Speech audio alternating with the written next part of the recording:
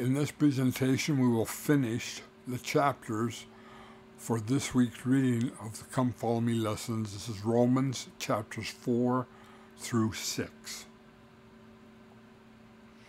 Romans 4, the example of Abraham. Romans 4:1, God was their father, the literal father of their spirits, the adopted father of those who had been born again. But men also have fathers of the flesh. Abraham was theirs, thus showing that Paul's present remarks were directed not to Gentiles, but to Jewish converts to Christianity. In Joe Smith's translation of Romans 4:2 and 4 through 5, justification is a gift of grace. The Joe Smith translation of Romans 4:2 through 5 helps clarify that justification means being innocent, being without blame, is not something we earn, but rather is a gift from God. So here is now the Joe Smith translation of Romans 4:2, 4 through 5. For if Abraham were justified by the law of works, he hath glory in himself, but not of God. For what saith the Scriptures? Abraham believed, and it accounted unto him for righteousness.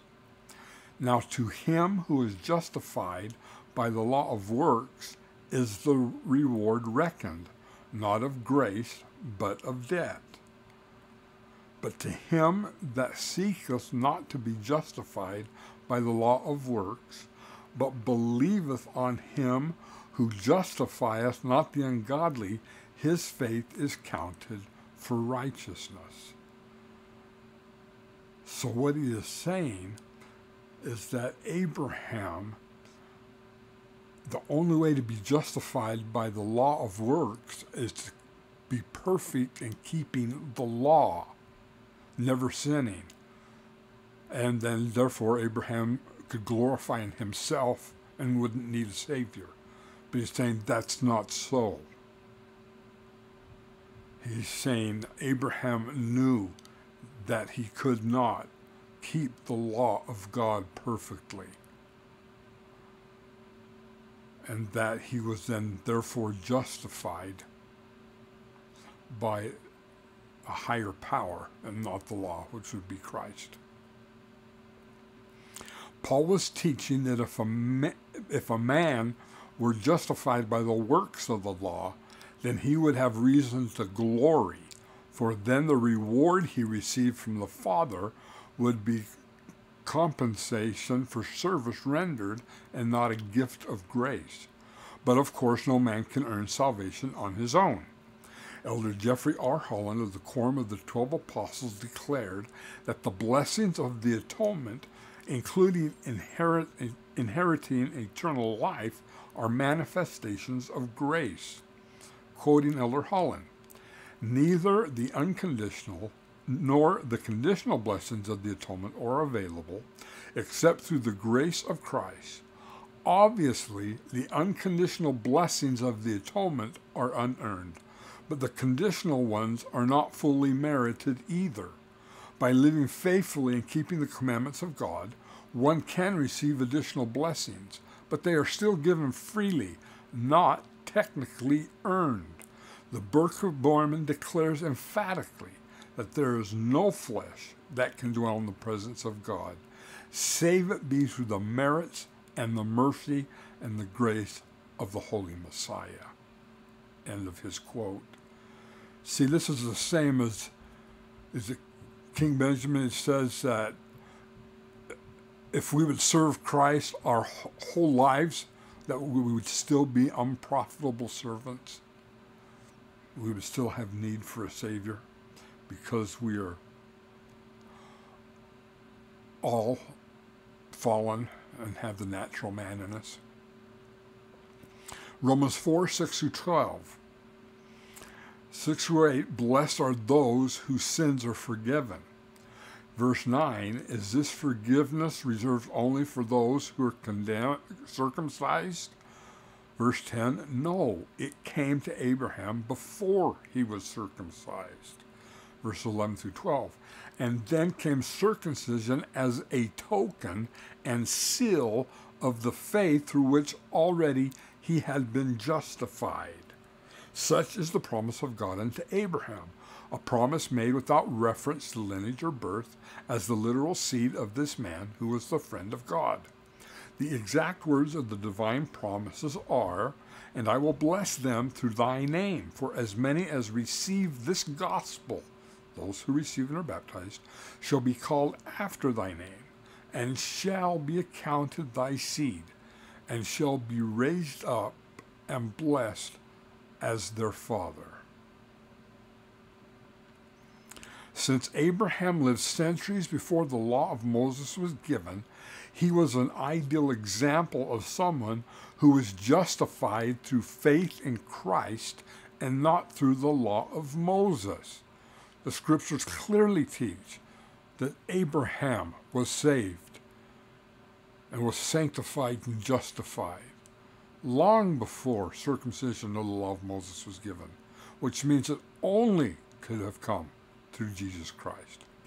Quoting from Genesis, Paul noted that Abraham believed, had faith in God, and it was accounted unto him for righteousness, meaning justification. Abraham received this assurance before he was circumcised. Under the law of Moses, circumcision was the rite by which Mount Israelites accepted the responsibilities of the covenant. So it was just an outward symbol to remind them of the covenants they are making, the responsibilities. Thus, Paul was able to show from Scripture that individuals were not justified, meaning made innocent, through obedience to the law of Moses. They were justified through faith in God's promises. Referring to Abraham, and also Paul also allowed Paul to teach what it means to have faith. For Abraham was strong in faith and was revered by Jews, those of the circumcision, and unbelieving Gentiles, the uncircumcised, as the father of the faithful. Romans 4, 13 through 14. Verse 13, God's promises thus are to those who have faith irrespective of ancestry. Verse 14, if not so, that is, if men were saved because of birth in a particular lineage, the promise would be void, for the promises are that all men who have faith shall be saved and be adopted into the lineage of Abraham. Romans 5th chapter, I apologize, this is Romans chapter 4, verse 15.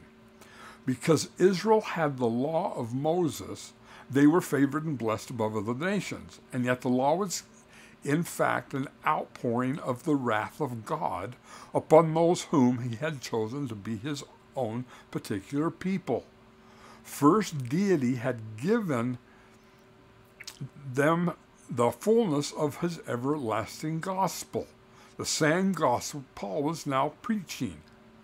They had been commanded to sanctify themselves, that they might behold his face, enter into his rest, and again receive the fullness of glory.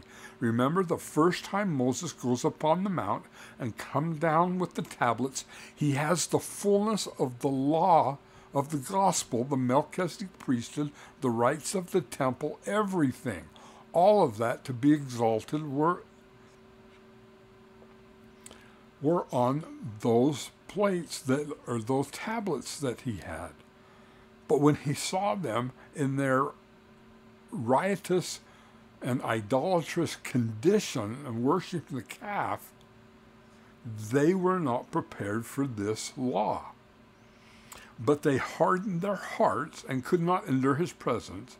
Therefore, the Lord in his wrath, or in his justice, for his anger was kindled against them, took from them the gospel and gave them instead a lesser law, the law of Moses.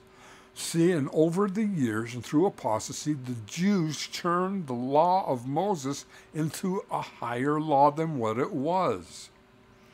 This substitute law, severe and strict in nature, was the law of carnal commandments, which the Lord in his wrath caused to continue with the house of Aaron among the children of Israel until John.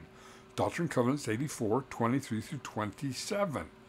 It was administered under the Aaronic priesthood, which did not have the power to save you.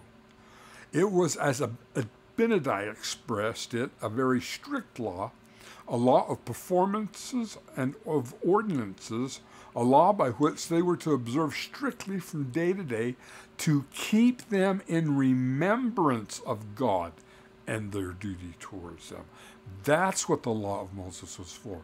It was symbolic of Jesus Christ's atonement and keep them in remembrance of that which was to come in the future, the great eternal sacrifice of Christ's atonement. But they had lost the meaning and turned the law of Moses into salvation itself. Romans 4:16, truth, faith leads to action. The Joseph Smith translation of Romans 4:16 reads, "Therefore ye are justified of faith and works through grace." This prevents the misreading that faith is merely a passive belief resulting in no changes to one's behavior, loyalty, or character, meaning just giving lip service. Paul saw faith as a principle of action. The Greek words Paul used for faith, pistis, if I'm saying that right, and to have faith or to leave, pistio, both imply a deep conviction that results in personal commitment and action. The words have connotations like trust, confidence, faithfulness, and obedience. Thus, Paul wrote of obedience to the faith, or the obedience that comes from faith, obeying the gospel, and even obedience unto righteousness. In Paul's thinking, those who have faith in Jesus Christ naturally repent, receive the ordinance of baptism, receive the Holy Ghost, and endure in faith. Similarly, Elder Joseph B. Worthland of the Quorum of the 12 Apostles stated that without obedience, all we have is a counterfeit, a weak and a watered-down faith. Romans 4:17 through 22. Abraham's mighty faith was tested and proved in two ways. One, he believed God would give Sarah a son, though he and she were past the normal childbearing age. And two, he believed God would raise Isaac from the dead if need be to fulfill the promise, "In Isaac shall all thy seed be called." Jeffrey L. Harland encouraged church members to be like Abraham in maintaining hope and trust divine promises. Quoting, "To any who may be struggling, I say, hold on, keep trying, God loves you, things will improve, Christ comes to you in his more excellent ministry with a future of better promises. He is your high priest of good things to come." I think of newly called missionaries leaving family and friends to face, on occasion, some rejection and some discouragement, and at least in the beginning, a moment or two of homesickness and perhaps a little fear. I think of your mothers and fathers who are faithfully having their families while still in school or just newly out trying to make ends meet, even as they hope for a brighter financial future someday. I think of those who want to be married in art, those who desire to have children and cannot, those who have acquaintances but very few friends, those who are grieving over the death of a loved one or are themselves ill with disease. I think of those who suffer from sin, their own or someone else's, who need to know there is no way back and that happiness can be restored. I apologize. Who need to know there is a way back and that happiness can be restored. I think of the disconsolate and downtrodden who feel life has passed them by and now wish that it could pass them by. To all of these and to so many more, I say, cling to your faith, hold on to your hope, pray always, and be believing. Indeed, as Paul wrote of Abraham, he, against all hope, believed in hope and staggered not, though through unbelief. He was strong in faith and was fully persuaded what God had promised he was able to perform. Some blessings come soon, some come late, and some don't come until heaven. But for those who embrace the gospel of Jesus Christ, they come. End of Elder Holland's quote. Romans 4:23-25. Abraham is a pattern for us.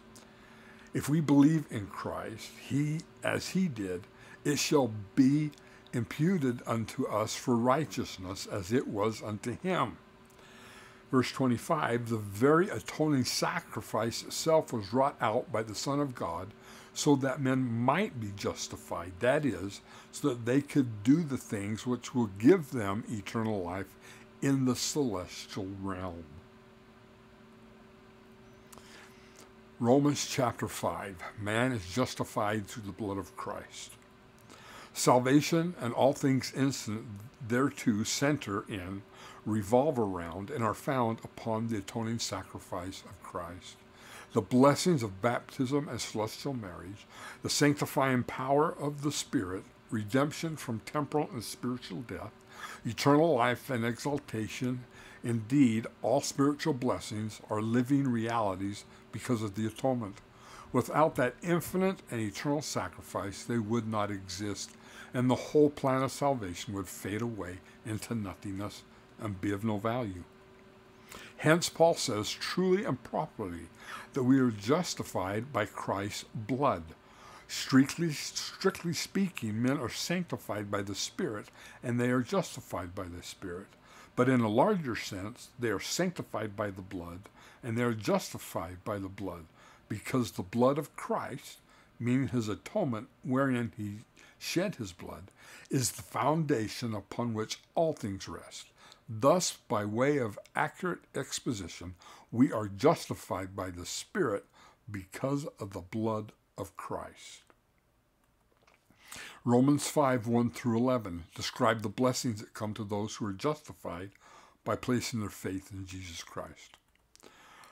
Romans 5:1, we can have peace with God through our Savior, Jesus Christ. Romans 5:2, by placing our faith, which is doing what God wants, how God wants it done, and when he wants it done, in the Savior, we have access to his grace, which is that enabling power, which is not given because of anything we have done to deserve it. As King Benjamin said, I say unto you that if you should serve him who has created you from the beginning and is preserving you from day to day by lending you breath, that you may live and move and do according to your own will, and even supporting you from one moment to another, I say if you should serve him with all your whole souls, yet you would be unprofitable servants.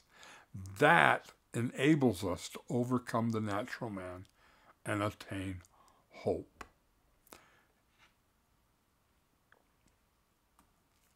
Romans 5:3, we are unable to endure our tribulations, which can help us develop patience. We are able to endure our tribulations, which can help us develop patience. Romans 5:4, which endureth in tribulation, and all things shall give the experience, and shall be for thy good, producing a hope in Christ. Romans 5:5, we can obtain a hope maketh not ashamed, which means that our hope in Christ promises will not disappoint us. From this verse, we also learn that the love of God is a gift to us through the Holy Ghost. Romans 5:6-8, The scripture sometimes describes grace as something we receive from God as a result of what we do. For example, some scriptures teach that our actions can cause us to grow in grace or fall from grace. However, other scriptures describe grace as something we receive from God independent of any action of our own. Romans 5:6-8 is an example of such a scripture. In these verses, Paul taught that Jesus Christ died for us while we were yet sinners, which is a manifestation of God's love for us. The atonement was not something we earned or deserved, but was a free gift, given when we were yet without strength, or when we were utterly helpless and powerless. Thus, the gift of God's Son is an example of grace as the unmerited favor and assistance God is predisposed to give his children. Grace is not merited. It is freely given to us because of his love. Romans 5:9-10, 15, 17, and 20. We will receive much more, a phrase Paul used to show how the grace and blessings of the atonement are more than sufficient to meet our spiritual needs. Romans 5:6-10 teaches that while we were enemies, that we are reconciled, meaning that we have accepted the Savior's atonement and entered into a covenant relationship with him, we can be much more certain that God will continue to work with us for our salvation. Romans 5:15 and 17 teaches the fall of Adam brought death into the world and affected all of us, but the atonement of Jesus Christ brought grace into the world with even greater effect. Romans 5:11, we can receive joy through our faith in the atonement of Jesus Christ. Romans 5:12-21 by one man. Joseph Smith said, nothing in the entire plan of salvation compares in any way in importance with that most transcendent of all events, the atoning sacrifice of the Lord. It is the most important single thing that has ever occurred in the entire history of created things. It is the rock foundation upon which the gospel and all other things rest. Indeed, all things which pertain to our religion are only appendages to it. Romans 5:12-21, Paul expounds upon this pivotal foundation of Christ's atonement for mankind. Romans 5:12, Adam brought temporal and spiritual death into the world. The effects of these two deaths then passed upon all mankind. Temporal death is the separation of the body and the spirit when men pass from this sphere of existence. Spiritual death is to die as pertaining to things of righteousness, and this occurs when men arrive at the years of accountability, unless they are born again through the baptism of water and the Spirit. Romans 5:13. Excuse me. Sin did not have its beginning with the law of Moses, but sin, in the sense of violation of that law, was not imputed except to those who had the law. Romans 5:14. The argument here is, how could those who lived during 2,500 years period be redeemed temporally, resurrected, or redeemed spiritually, gain eternal life, if salvation was in the law alone rather than in Christ and his atoning sacrifice? Adam alone transgressed the law by which temporal and spiritual death came into the world, and he alone is accountable therefor. Men will be punished for their own sins and not for Adam's transgression. Hence, Paul explains, other men did not transgress after the similitude of Adam. Adam was a prototype of Christ. The first man, Adam, brought mortality and spiritual death into the world. The last Adam, who is Christ, brought immortality and eternal life to men. Romans 5:15, even as death passes upon all men because of the fall, so life comes to all through the atonement. And how abundant is God's grace to accomplish such an infinite work. Romans 5:16, one man Adam transgressed, and many became sinners. Now by one man, Christ, are many made righteous through the law of justification. Romans 5:17, one thing only comes as a free gift to men, the fact of the atoning sacrifice. All other gifts must be earned. That is, God's gifts are bestowed upon those who live the law, entitling them to receive whatever is involved. The gift of repentance comes to those who turn to the Lord with broken hearts and contrite spirit. The gift of faith is the heavenly endowment conferred upon those who believe in God and live in harmony with His laws. The gifts of the Spirit, all of them, are reserved for those who qualify themselves to receive them. And so it is with the gift of righteousness. It must be merited. Men are adjudged and accounted righteous. That is, they are justified. After they keep the commandments, it is then only that they receive the needed outpouring of God's grace through which they receive the gift of righteousness. So once again, keeping the commandments is how we show our faith. And because of that faith, we can receive grace and become justified through Christ. Romans 5:18-19, Adam's fall brought death, both temporal and spiritual. Christ's atoning sacrifice brought life, both temporal and spiritual.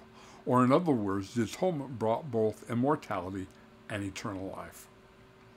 Romans 5:20-21, subsequent to Adam's day came the law of Moses, under which law, death, and sin continued to reign. But now Christ has triumphed over all and has ransomed men from sin and death. From death in that all are raised in immortality, and from sin in that those who forsake evil are raised also unto eternal life.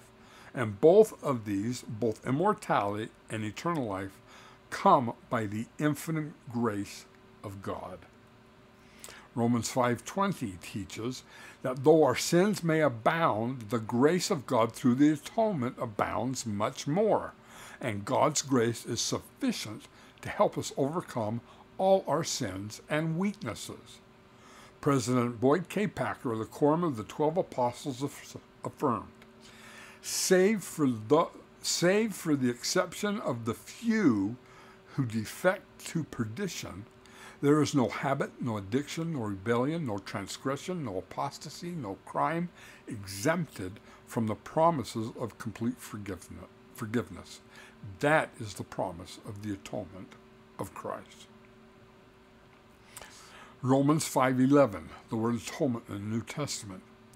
Romans 5:11 is the only verse in the King James Version of the New Testament that uses the word atonement. However, a related term, reconciliation, is found in other New Testament passages. Both of these words denote a change from hostile to friendly terms, the reestablishment of an interrupted or broken relationship, and the restoration of harmony between parties. Elder Bruce R. McConkie of the Quorum of the 12 Apostles defines reconciliation as the process of ransoming man from his state of sin and spiritual darkness, and of restoring him to a state of harmony and unity with deity. New Testament authors also use other terms translated as redemption or ransom to refer to the atonement of Jesus Christ. President Russell M. Nelson explored the meaning of the word atonement. Ponder the deep meaning of the word atonement. In the English language, the components are at one month. At one meant, suggesting that a person is at one with another.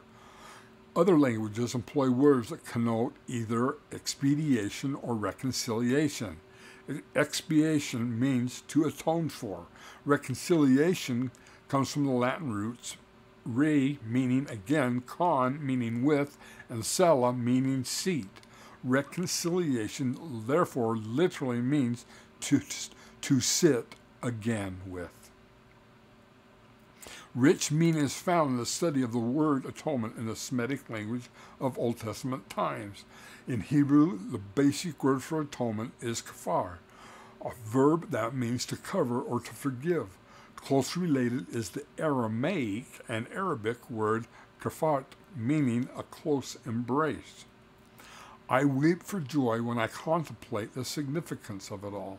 To be redeemed is to be atoned, received in the close embrace of God, with an expression not only of his forgiveness, but of our oneness of heart and mind. Romans chapter 6, now verses 1 through 11, the symbolism of baptism. Paul reminded members of the church that they had been baptized into Jesus Christ, thus entering into a covenant relationship with Christ. For church members to choose to continue in sin was incompatible with that covenant relationship.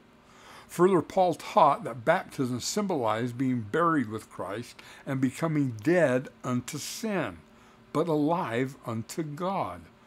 Baptism is a rebirth symbolized by coming up out of the waters of baptism.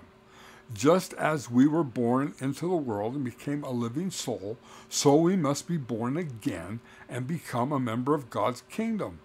Both births involve the common elements of water, blood, and the Spirit. Baptism is not getting a forgiveness of your sins. These children, ages 1 through 8, are sinless because of the atonement of Jesus Christ. What sins do they have to wash away?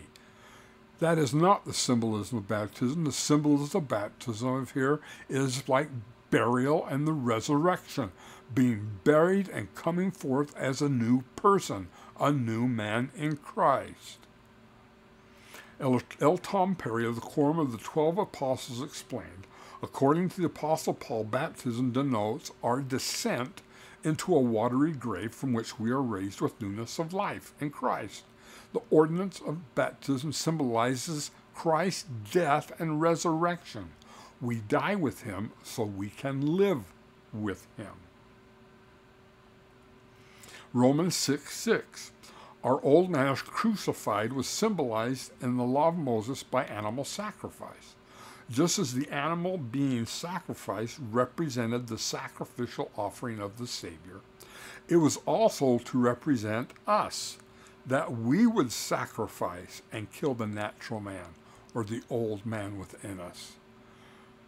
So when they put that lamb on the altar, they were not only to think about the future atonement of Christ, they were to think about, I need to kill the natural man inside of me like I'm killing this animal, and become a new person.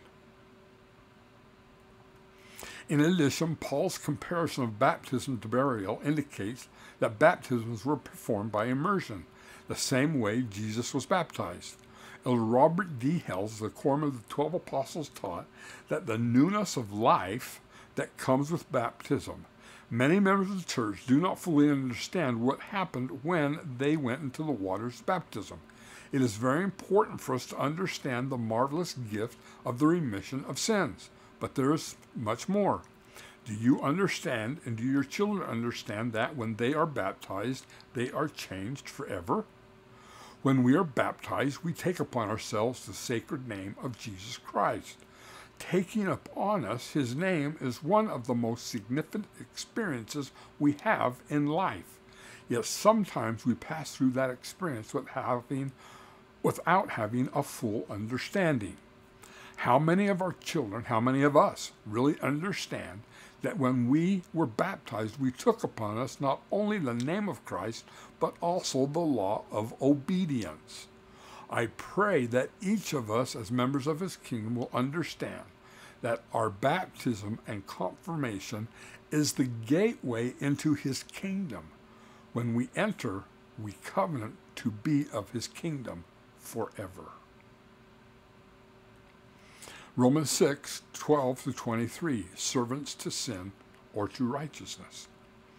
Frequently in Paul's writing, the Greek word translated servant also means slave, and Paul used the imagery of slavery to teach about the spiritual consequences of choosing to sin. Since slavery was a common institution in the Roman Empire, Paul's audience would have identified with metaphors like yielding to God as servants would yield to their masters and being slaves to sin. Thank you for watching. I hope you enjoyed the presentation. If you did, hit the like button and consider subscribing to my channel.